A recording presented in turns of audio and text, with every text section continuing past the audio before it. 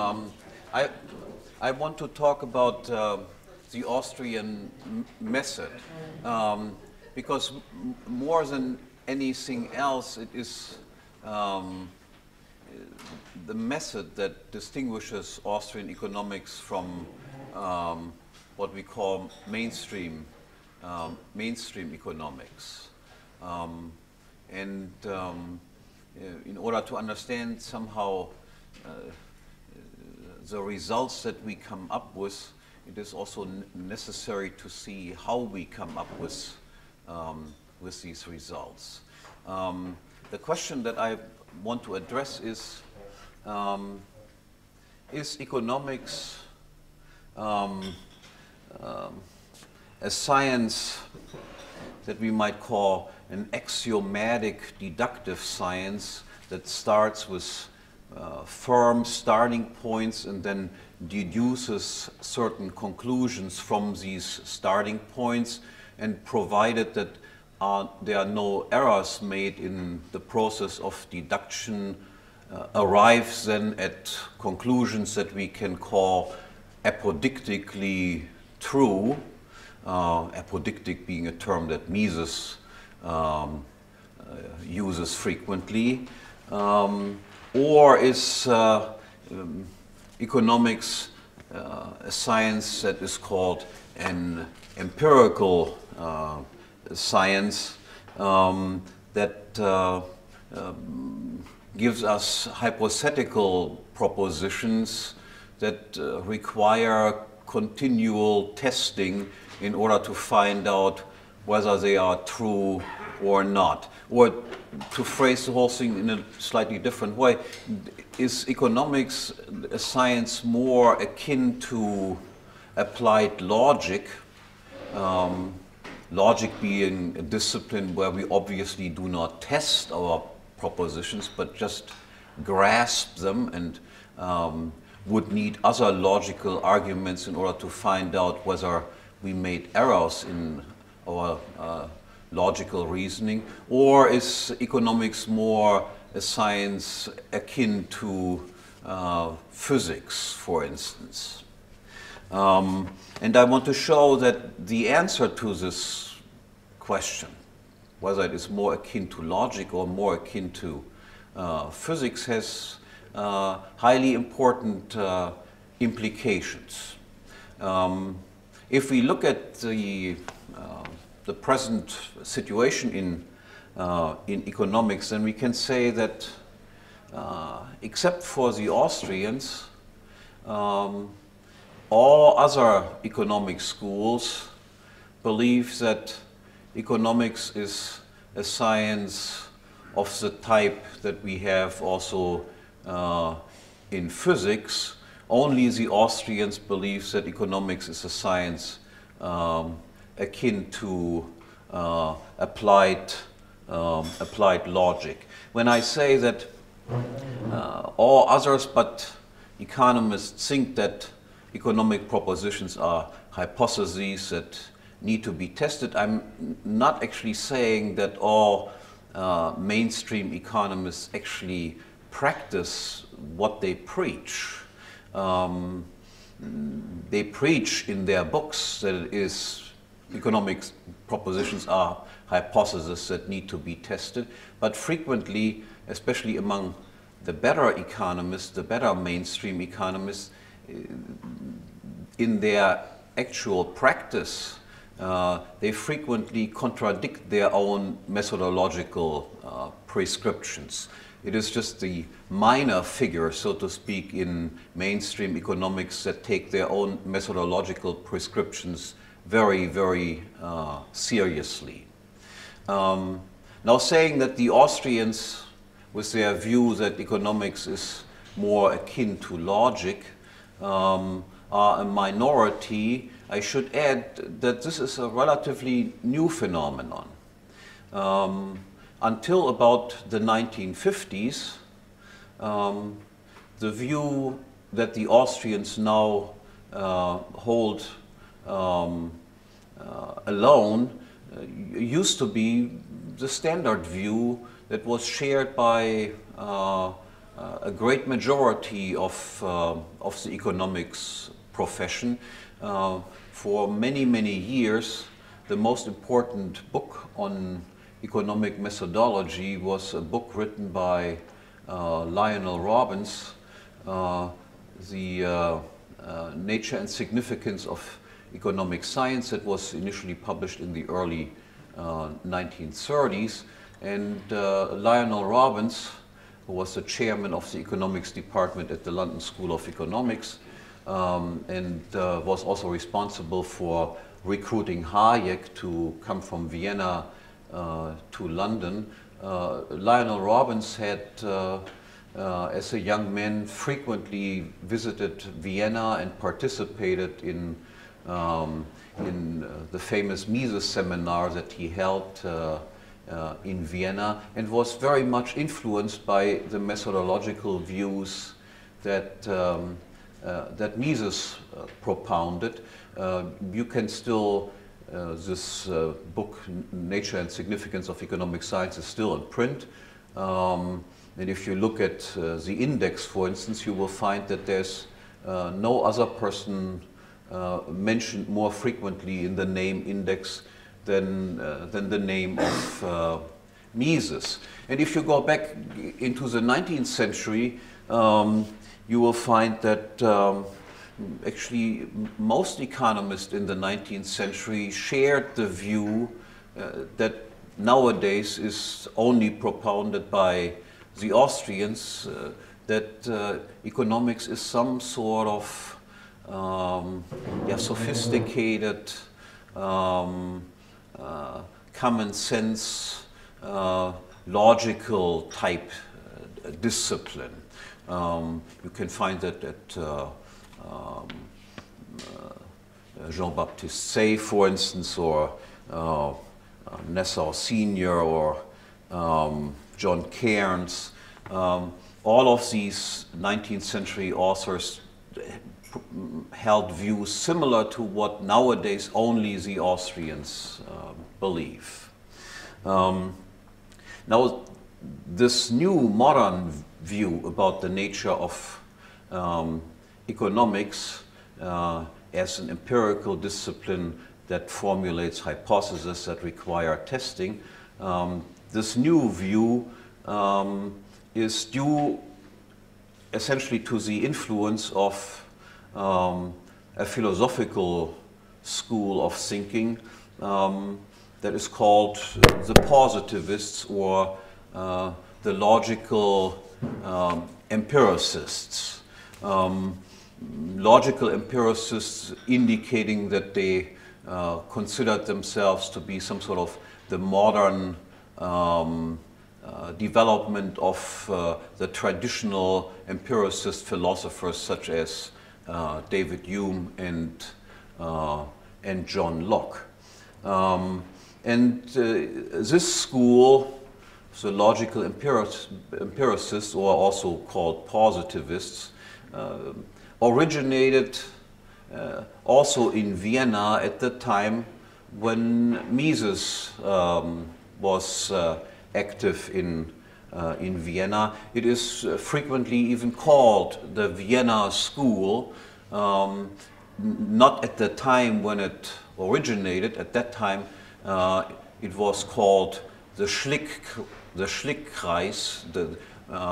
or the Schlick Circle, named after a philosopher who taught at that time at the University of Vienna, Moritz Schlick. And this circle was a circle that competed, so to speak, with the Mises circle. Actually had a smaller number of followers than the Mises circle itself had. To give you just some names that were participants in this circle, either direct participants or on the outskirts of the circle,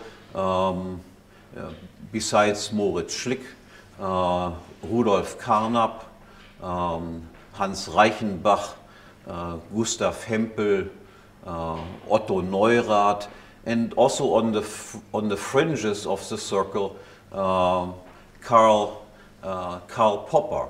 Another member also on the fringes of the circle was Ludwig von Mises's brother, Richard von Mises, who was a famous mathematician, the founder of the frequency interpretation of probability theory, a man who ended his career in the United States at the University of Harvard.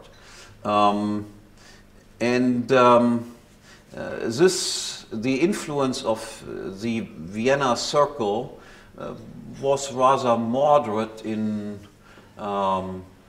Germany, but similar to the fate that affected most of the members of Mises's own circle.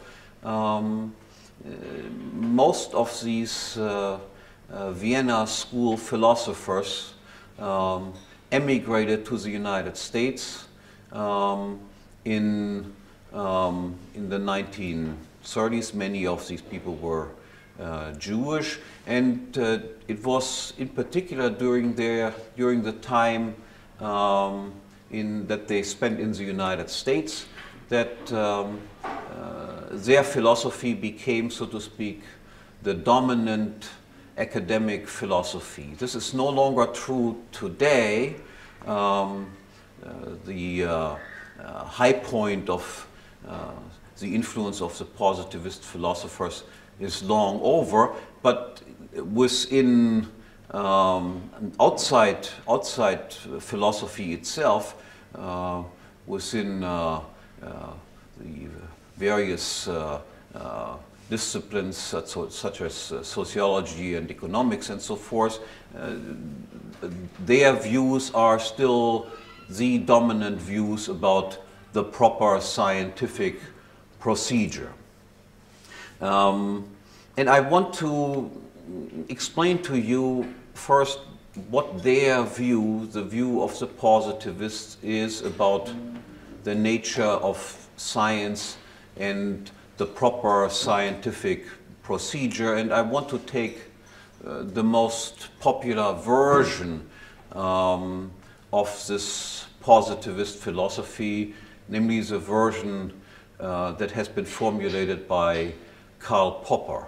Karl Popper does not refer to himself as a positivist because there were small differences in his philosophy as compared with that of other major proponents of this school. Karl Popper referred to his version of this philosophy as critical rationalism. That seems to be somewhat of a misnomer because he is clearly not a rationalist in the traditional sense.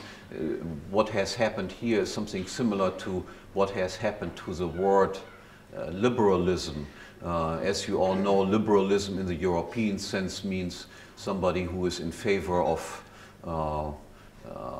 relatively free markets and little government interference. And in the United States, of course, liberalism has assumed the meaning of being a social democrat.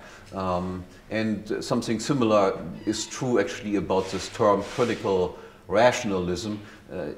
What Popper's critical rationalism amounts to is pretty much the opposite of that what traditional rationalists propose. So he tries to fool the public in the same way as the public is being fooled by Americans using the term liberalism. But in any case, so what is Popper's view about the appropriate procedure in the sciences?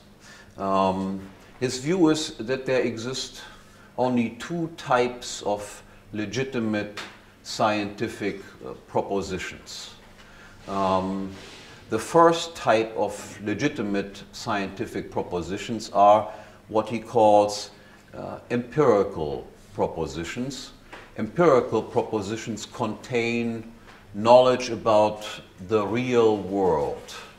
And empirical propositions are characterized by the fact that they must, according to Popper, at least in principle, be falsifiable. That is, experience is necessary in order to show whether this statement can be accepted temporarily or whether we have to reject a certain proposition. Importantly, Popper's view and the view of all positivists is to say that there is nothing about the real world, there's nothing about real phenomena that we can know with certainty, that we can know apodictically. All knowledge about the real world is hypothetical knowledge. And the second type of legitimate scientific propositions, according to Popper, are so-called analytical propositions. Analytical propositions are true by definition. They are statements like bachelor means unmarried man. Analytical propositions, according to the positivists and according to Popper, do not tell us anything about the real world. They only tell us something about how we use certain words. They are tautological information, just definitional type of information.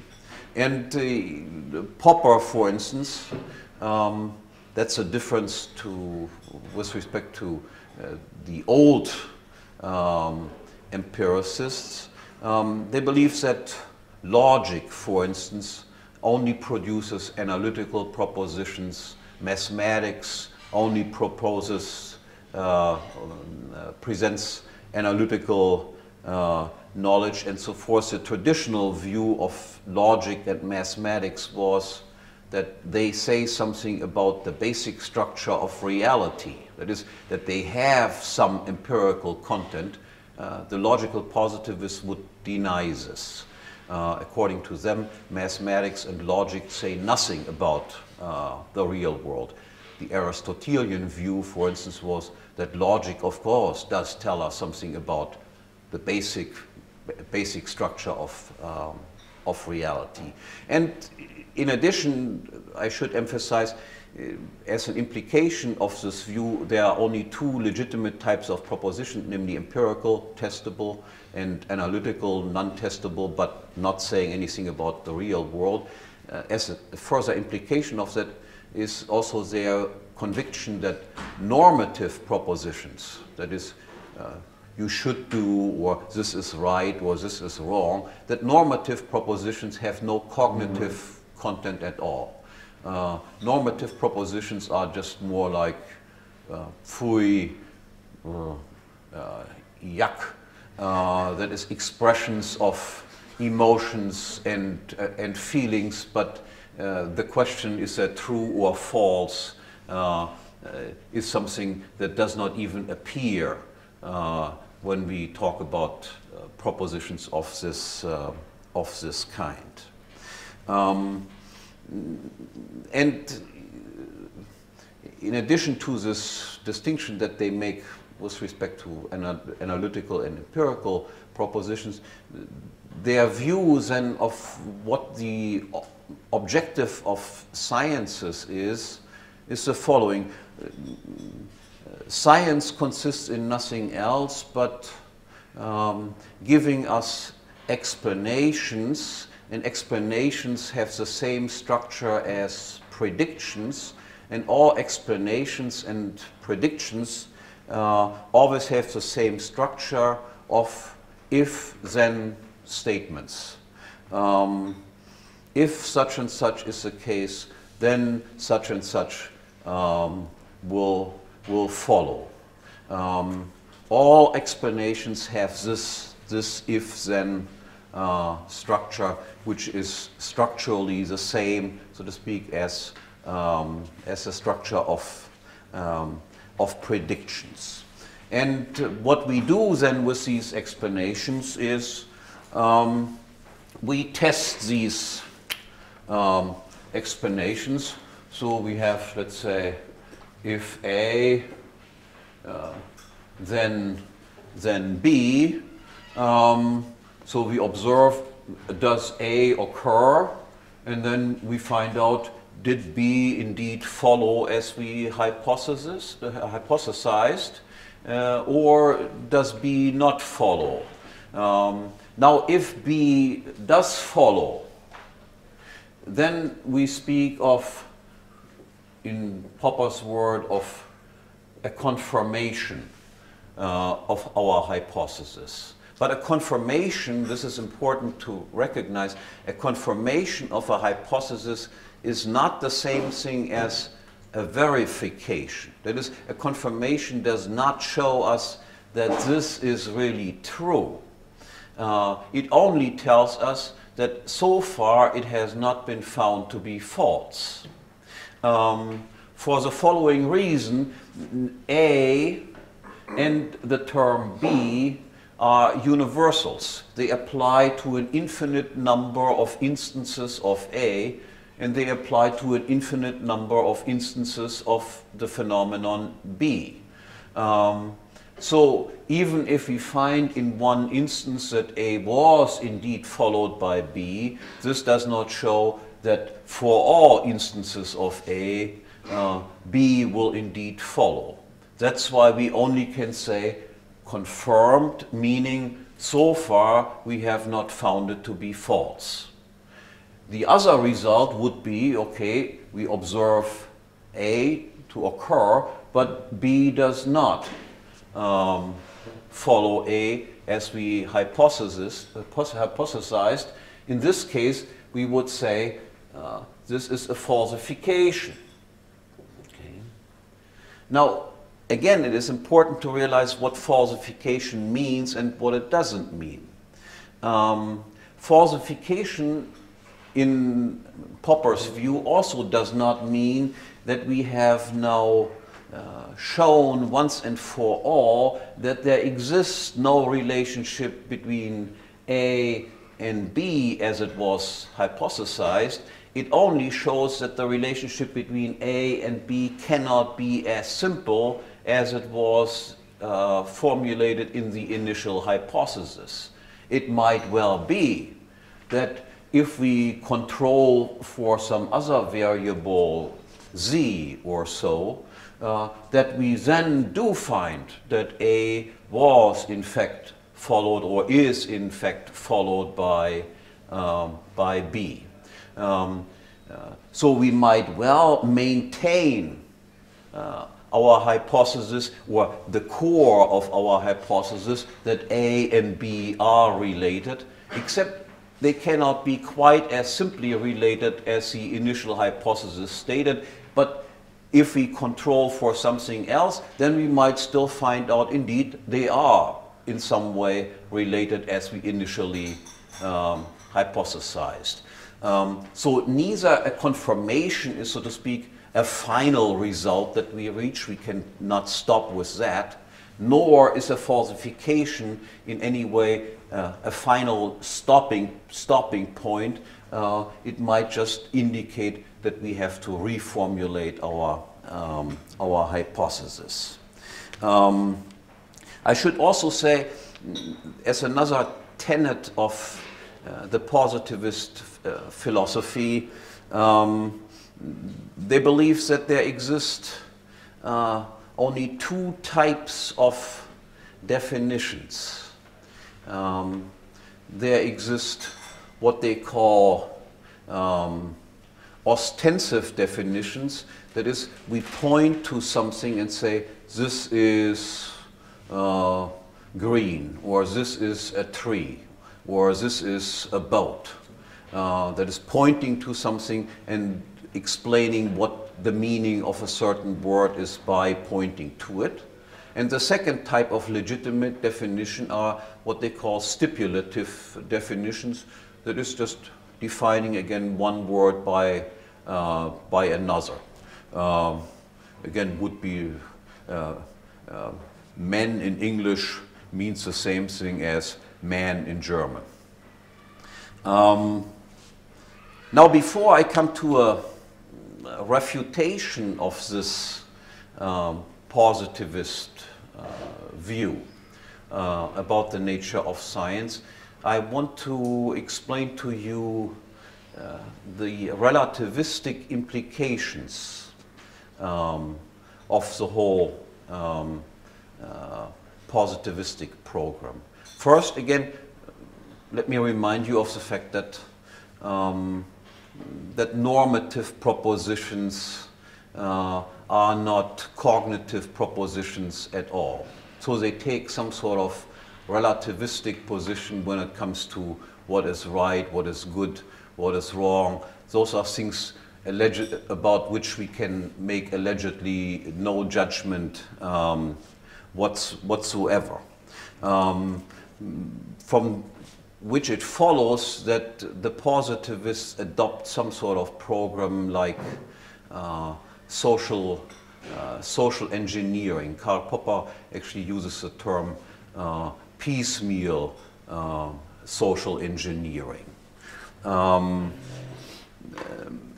Now,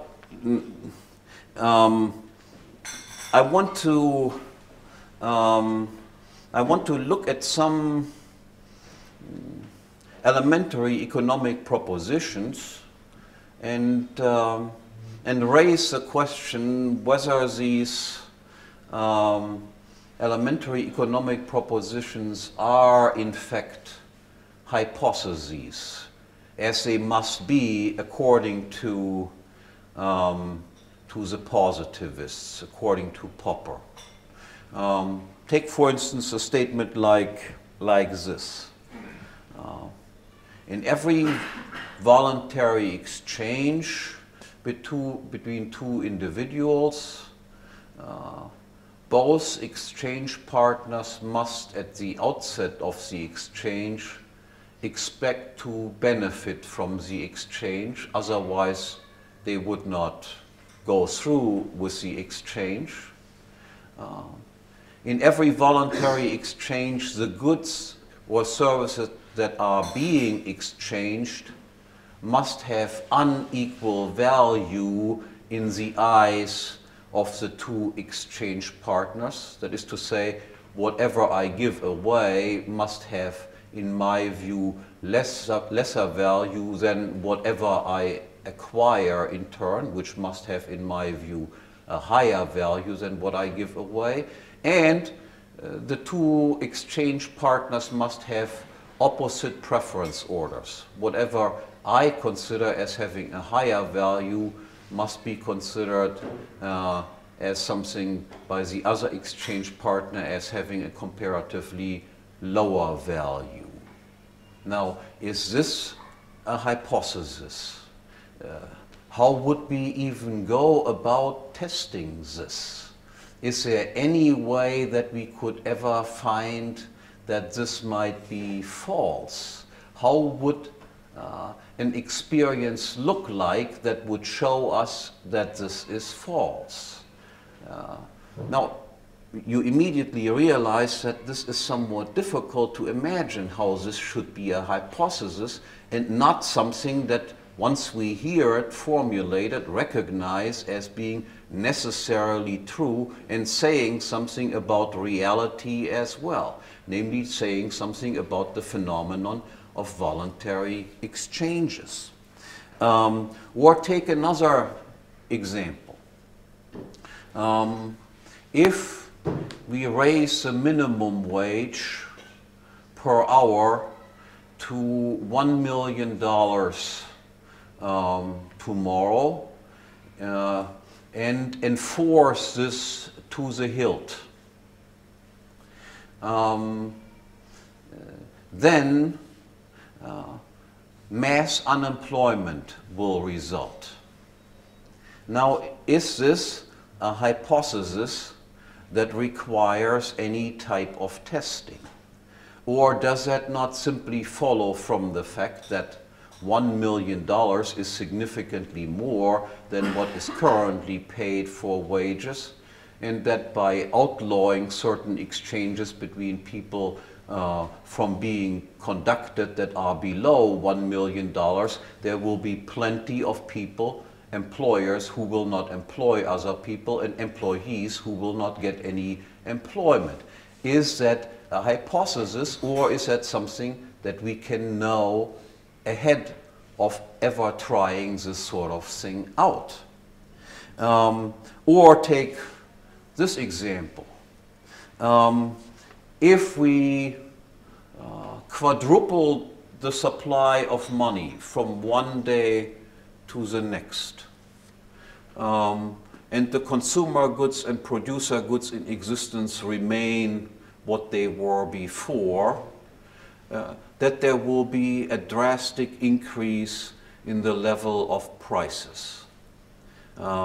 Is that a hypothesis that requires any type of testing, or is that something that follows simply from the way that we describe the situation, that follows simply from what we know about money, what we know about consumer goods, what we know about producer goods, and so forth?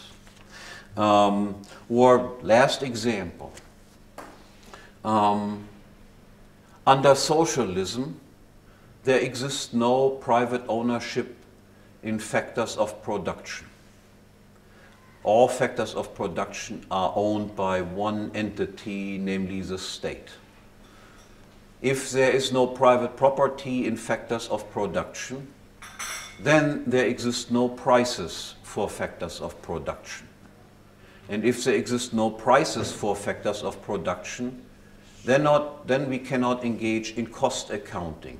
That is, we cannot compare the input prices with the output prices that we get for our product, and accordingly we cannot determine whether we used our input factors efficiently or inefficiently, whether we produced wastefully or not wastefully.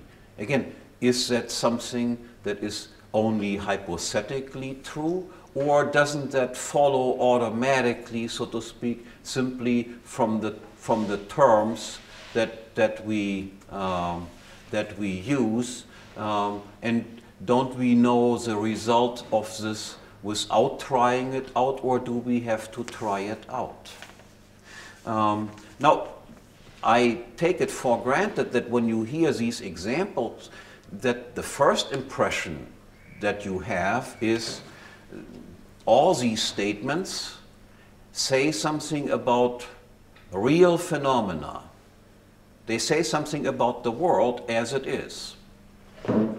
But on the other hand, they are not falsifiable by experience. We can recognize them as necessarily true, as something that simply follows from the way that we described the situation. And this, as I indicated early on, this of course was a view that economists until the 1950s held. Almost every economist thought it's just ridiculous to consider these things to be hypotheses that require any type of testing. But according to the positivists, all of these statements must be hypotheses.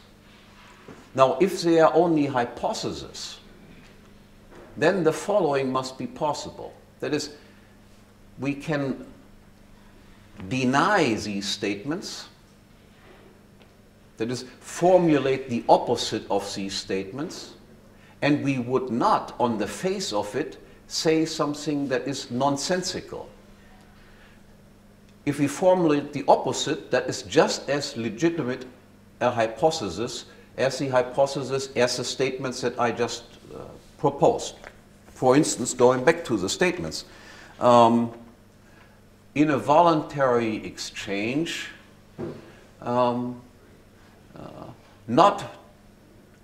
both partners do not expect to gain from the exchange. The preference order is the same for both individuals, and things are being exchanged because they have equal value. Now, this should be just as a legitimate hypothesis as the one statement that I formulated before. Now, but on the face of it, you realize, of course, that this is a nonsense statement. But according to positivists, this is just as legitimate as the other one. We would only have to try it out and then find out which one of these two versions is right. That is, there are only prospective winners, not prospective losers. There must be opposite preference orders, or there must be no opposite preference orders. Goods are exchanged because they have unequal value or they have equal value. Allegedly, only a test would tell us which one of these two incompatible hypotheses is correct. And now, again, I'm asking, try to design a test that would just decide between these two incompatible interpretations, with these two incompatible hypotheses. I have racked my brains for years and have not come up with a test that could possibly decide this sort of matter. Or take this example. So if it is just a hypothesis that if we increase the minimum wage to $1 million, unemployment will result, we can just formulate the opposite. The opposite would be, if we increase the minimum wage to $1 million, more employment will result. That's just as legitimate a hypothesis as the other one. We would have to try it out in order to find out whether one is right, that is, more unemployment will result, or less unemployment, more employment will result. Or the example with socialism. It would be just as legitimate to formulate as an hypothesis calculation under socialism is possible, as to say that calculation under socialism is impossible. Both are legitimate hypotheses. And we would have to try out socialism in order to find out which one of these hypotheses is right and which one is wrong. Now, all of this, again, as I said before, strikes me as absolutely absurd. Do we indeed have to introduce socialism first in order to then decide whether calculation under socialism is possible or not? Or don't we know that ahead of time? Doesn't that simply follow from the way that we defined what socialism is? Do we indeed have to just first try out and set a minimum wage at $1 million in order to know whether unemployment will increase or decrease? And even if we find out, for instance, that, okay, we set the minimum wage at $1 million, and we find out that unemployment did increase, what a positivist then can still do, recall what I said about falsification, is say, yes, the hypothesis as I initially formulated cannot be true. But if I control, let's say, for Z, which is the weather, then we might find out that indeed, if you increase the minimum wage to $1 million, employment will actually increase. And if you control for Z and it still doesn't come out right, then you say, okay, but that was only because we have not controlled variable B.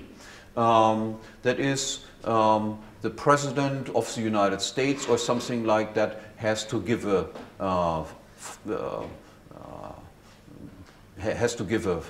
speech every Sunday, and then we will see that employment will actually go up. And if that is not the case, then we just have variable C that must be controlled. That is, we never have any reason to give up any of our hardcore hypotheses, so to speak. We always have excuses that we can come up with in order to show why the results did not come out the way they were.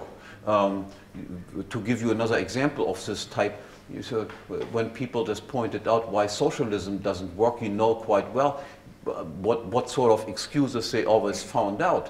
What sort of excuses they always gave. It was, yes, socialism didn't work because Stalin was the guy who was in charge. But imagine we would just we would take that guy out and put Trotsky in charge. Then the results will come out right. And so then you put Trotsky in charge, and it still doesn't come out. And then you say, but how about Bukharin? If he would be in charge, then the result would be all right. And if Bukharin doesn't work out all right, then you say it just has to be Hoppe. If he does it, then of course it will come out all right. And if that still doesn't come out all right, I can give you many, many other names that we can put in there. So there is never any reason for these people to give up any of their hypotheses ever, because you have an unlimited reservoir of excuses. So again, to emphasize, intuitively, the statement that these people come up with, that these are just hypotheses, make no sense whatsoever.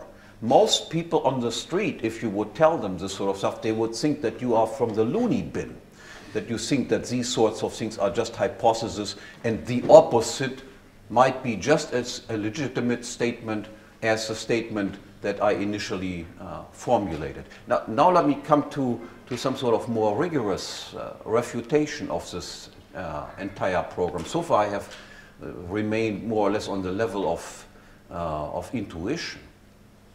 Now the more rigorous refutation goes something like this. For that we use what is called self-referential arguments, a standard technique in philosophy. So we ask the positivists who say there exist only empirical statements and analytical statements, we ask them back, now what sort of statement is this statement? That all statements are empirical statements or analytical statements? According to their own doctrine, there are only two answers that we can give. The first answer is, this statement is itself an empirical statement. Okay? But then we can say, okay, that's just a hypothesis, right? Why should I accept that? I can just formulate the opposite hypothesis just as well. You have not given me any reason why I should believe what you are telling me. Okay? The other alternative that they can propose is, now this is just an analytical statement. But if it's just an analytical statement, then I can say, then you just simply define things like that.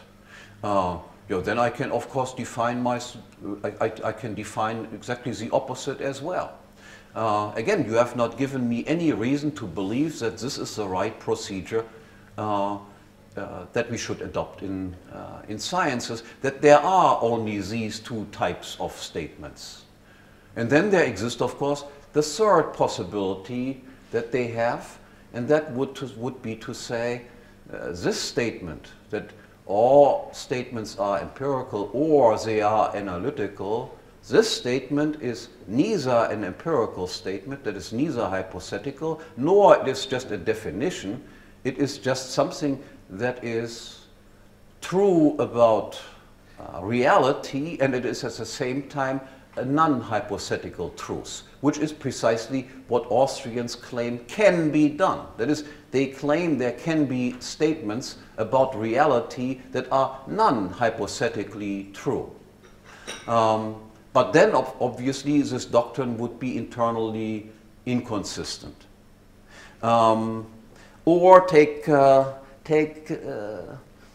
second statement of the logical positivists or of the Popperites. They say all explanations are if-then statements, and these if-then statements are hypothetical statements. Now then we have to ask, what is the status of this explanation of what an explanation is? And again, we have only two answers that we can give according to their own doctrine. The first answer would be just a hypothesis of what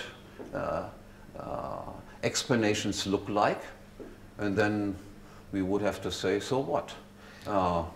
Then we can formulate other hypotheses just as well.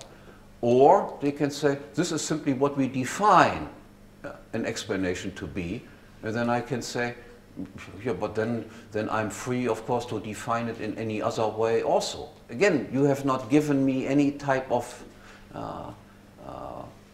convincing argument to believe what you are saying. The same thing with definitions. If all definitions are either ostensive or stipulative, then we have to ask them, yeah, but what is the definition of definition?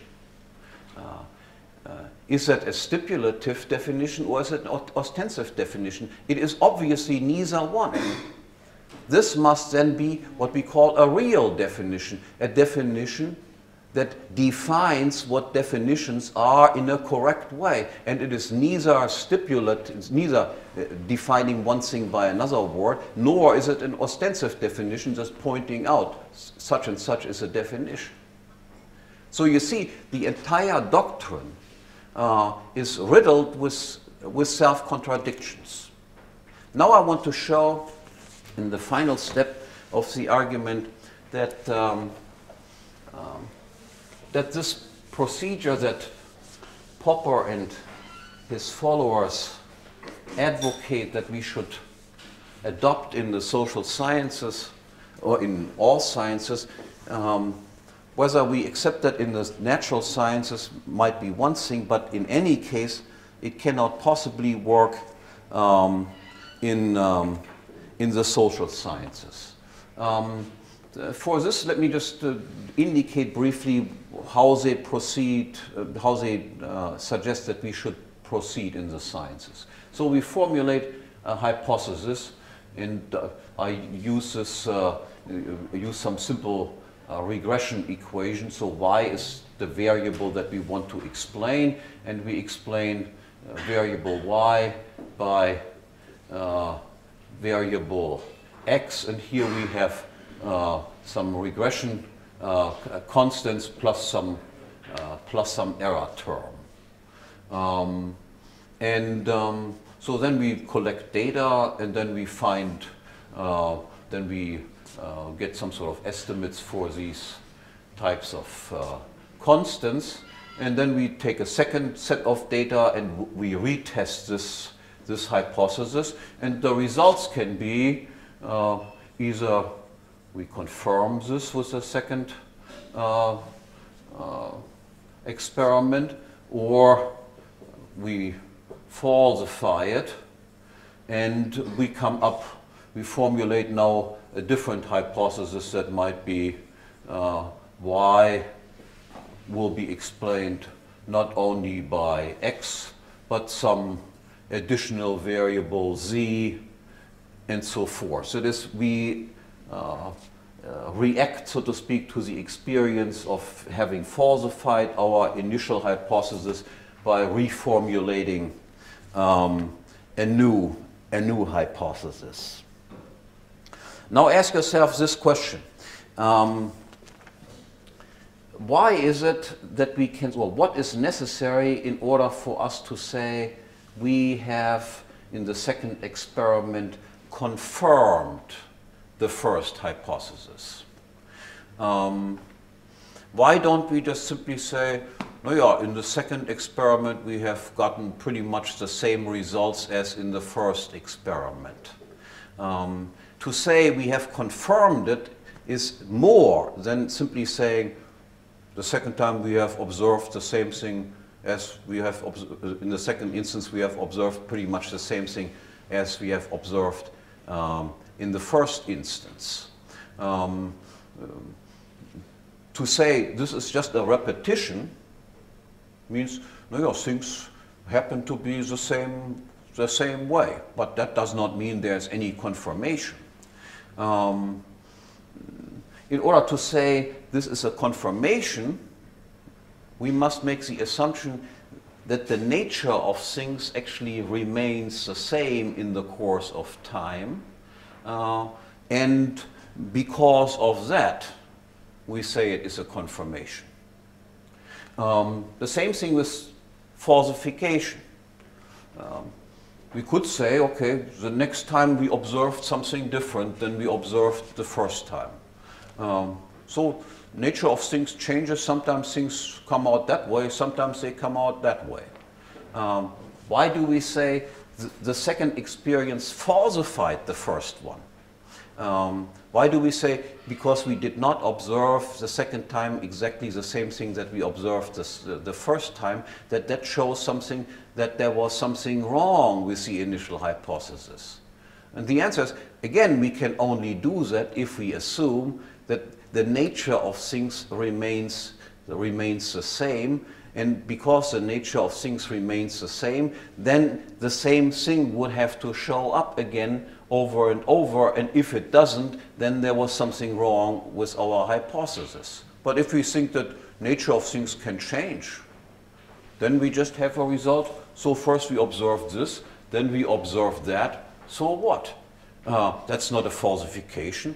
Just one time it was this way, and one time it was that way. So we must make an assumption here in order to say confirmation or falsification. And the assumption that we must make is that there exists, so to speak, prediction constants that are time invariantly true, that do not change in the course of time. And the question that we now have to address is, can this assumption, that is, the nature of things does not change, there are time invariantly operating constants that we can use in order to predict certain results, whether we can make this assumption as soon as this y is a human action.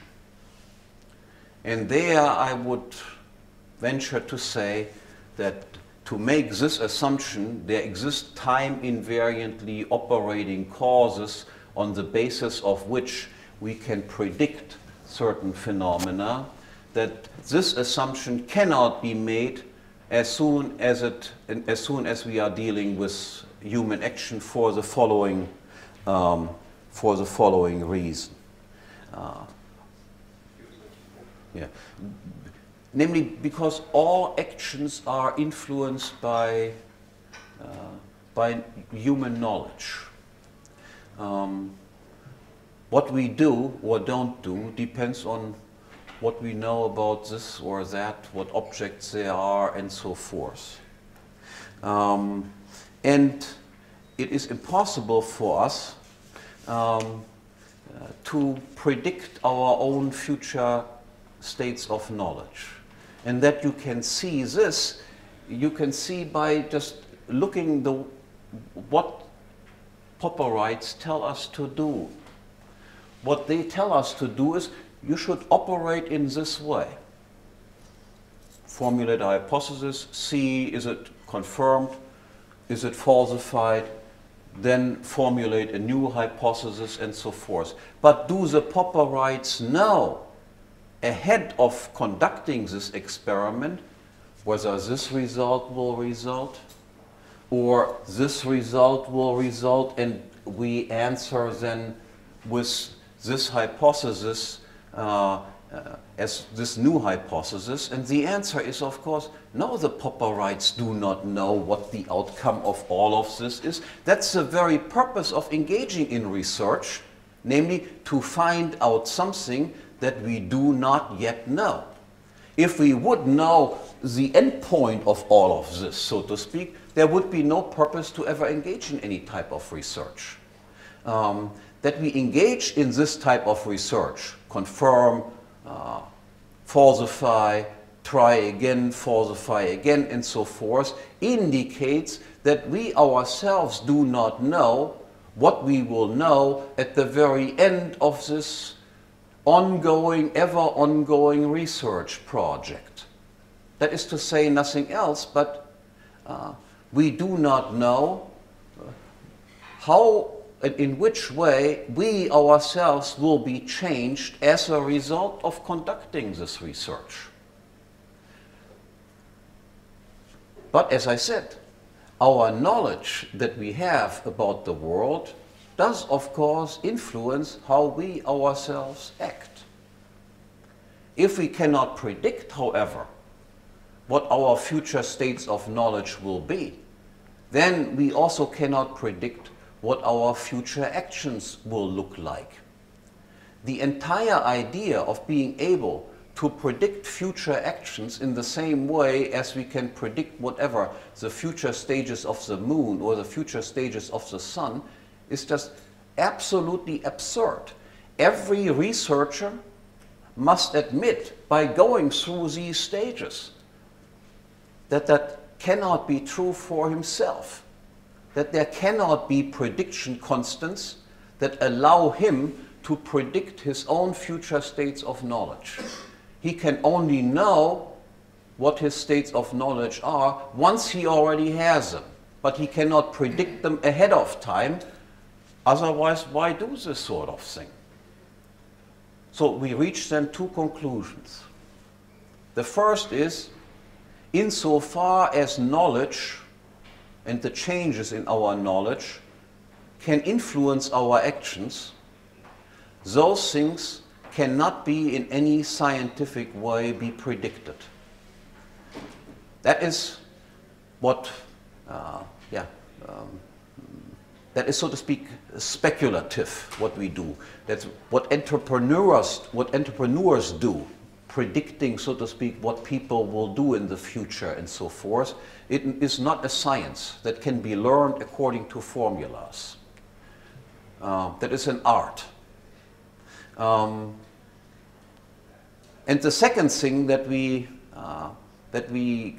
can conclude from this is, we do know, however, something that is true about action as such, insofar as action cannot be influenced by changes in knowledge. We have learned, for instance, about actions, that actions cannot be predicted based on prediction constants. That is a statement that is true about all actions. And now I want to give you an example to illustrate these two branches. There's things that we cannot predict, or where prediction is just an art, and because those things can be influenced by changes in knowledge, and statements that we can make about actions as such that cannot be influenced by knowledge, where we have apodictic knowledge that is non-hypothetical, that we can just recognize as being necessarily true under all circumstances whatsoever. And for that, we just, as the example, let me just simply choose the law of marginal utility. I think we have not really talked about that law. The most fundamental, more or less the most fundamental law in economics, that says that as the supply of a homogeneous good increases, the marginal utility decreases, and vice versa. As the supply of a homogeneous good decreases, the marginal utility increases. Just very briefly, how we come up with this law is the first unit of a good, whatever that good is, will always be used in order to satisfy the most highly ranking desire of all desires that can be satisfied with the help of this unit, by definition. If I have two units, then the second unit will be used in order to satisfy the second most highly ranking desire that can be satisfied with a unit such as this. The third one will be used in order to satisfy the third most highly ranking unit desire that can be satisfied with a unit such as this.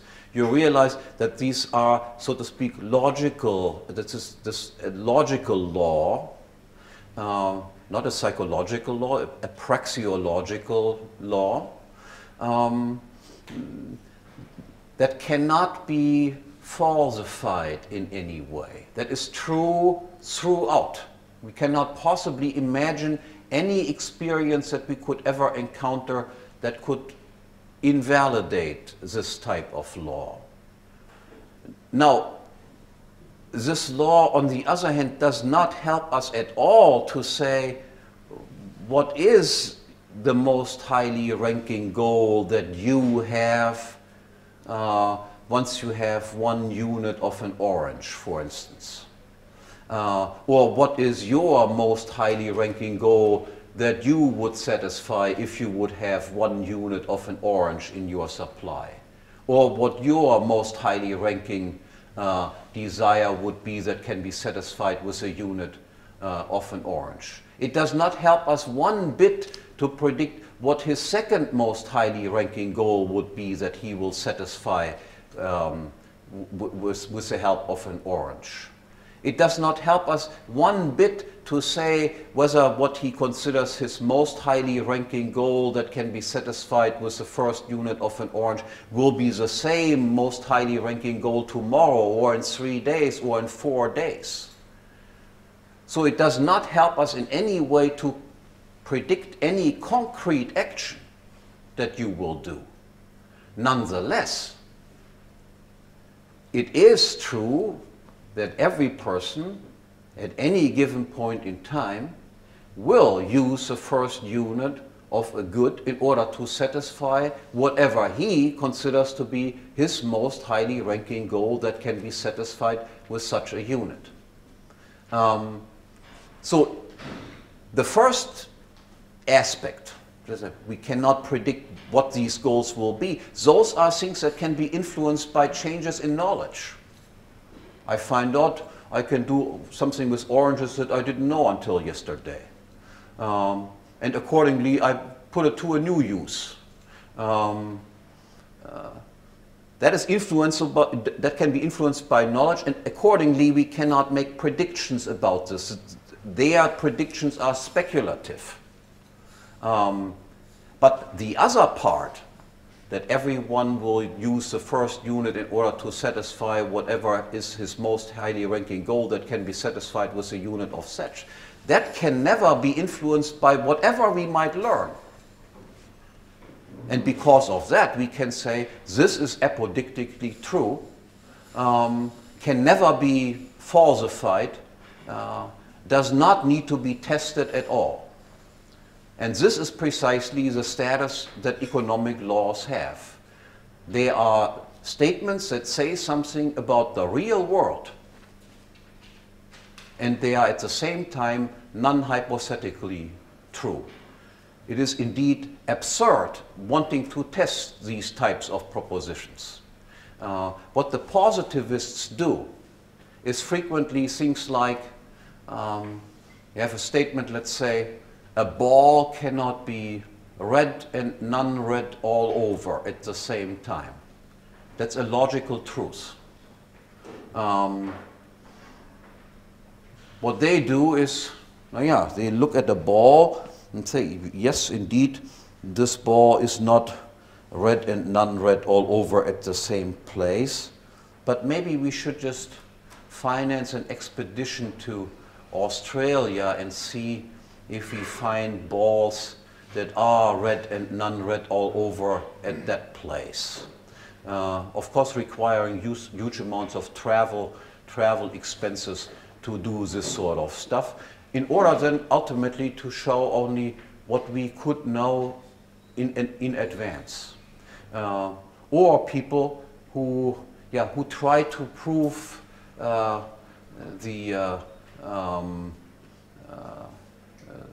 theorem of Pythagoras by measuring sides and angles, not recognizing that the theorem of Pythagoras can be deductively proven.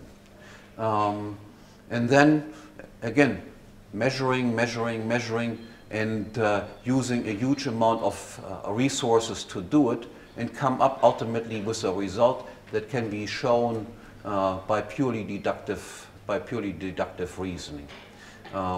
Most of what you find in contemporary economics is either, if it is decently correct, they show something that you can already know in advance, that water is running downward, something like that, and sometimes they also just prove with empirical methods that water is running upward, and that the theorem of Pythagoras is wrong, and that balls can be non-red and red all over at the same time. That is either showing something that is trivially true, that for which we don't need any empirical investigations, or presenting ourselves with results that are on the face of it absurdities.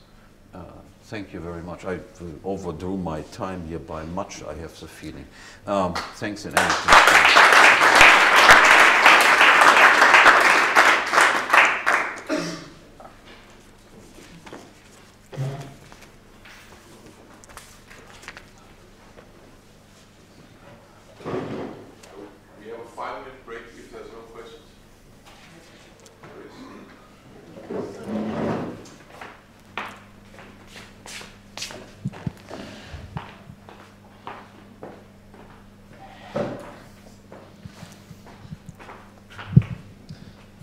Well, you made a strong case for a superior Austrian methodology. I just wonder, how come there's no Austrian theory of finance? All theory of finance and insurance is based on neoclassical theories about general equilibrium, about uncertainty and risk and time and how we define that. And I work in the financial sector, and we make tons of money based on these theories. We work based on theories, based on some very abstract mathematical concepts which have absolutely no correspondence to the real world, like martingale measures and expectations under martingale measures, which is the basics of all modern finance. And this is a completely fictitious concept, which I understand nobody in Austrian economics like. I mean, how come there's no Austrian theory of finance? And I mean, if your methodology is so much better, then why don't we make tons of money based on an Austrian theory of finance and insurance? Okay, the answer to that one is rather simple. As far as insurance is concerned, I think there's no principal difference. We use the same, have the same views on probability theory. We use frequency theory interpretation of Richard von Mises. Those are the theories that are used in actuarial business. There's no difference. As far as finance is concerned, I'm telling you, there are lots of people who don't use any of your models, make far more money than you do. There are plenty of Austrians who do not claim that they have any mathematical models available to them, who are very humble in terms of their predictive abilities, who make tons more money than you do. Bill Gates makes far more money than you do, and he certainly doesn't use any mathematical models whatsoever. So it is just an illusion to think because some people make money using certain techniques that shows the superiority of these techniques. Most of the businessmen don't use any models whatsoever and make hoodles more money than all of these investment advisors that are out there and pretend that their models provide them some basic insight about the future. We know that some of the most sophisticated people in this regard, who did these huge, won Nobel Prizes for their alleged predictive capabilities, built these huge hedge funds, went broke, totally broke, and had to be bailed out by the American Central Bank because they threatened, so to speak, the stability of the entire financial system. That's the capability of mathematical models when it comes to this. I think You know, there exist thousands of investors. They use all sorts of different techniques. There exist people who just do fundamental. Look at what product do they produce? Is this a good product? What type of clients might they have? They are just as successful or more successful than people who study charts and curves and all the rest of it. So I think all of these financial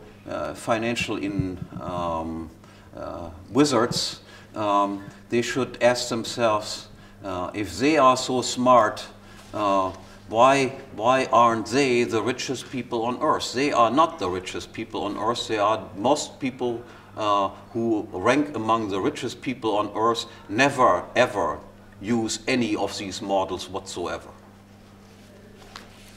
That's not quite an answer to my question about how come there's no Austrian theory of finance. I mean, if you have a superior methodology, you would also be able to develop a superior theory. And then, of course, Bill Gates and a lot of people make money without finance theories. I mean, they have some other abilities, and that's not the point here. The point is, if you have a better methodology, why don't you make a better theory? No, it is just we are more humble. We know better. We know better. We know better. No, our methodology says, for instance, that there are no equations that you can formulate that allow you to predict, for instance, the movements of the stock market. This is not about prediction. This is simple about pricing. I mean, pricing an existing product. I mean, pricing an option, if I say. Just as well raise the question, why is there no Austrian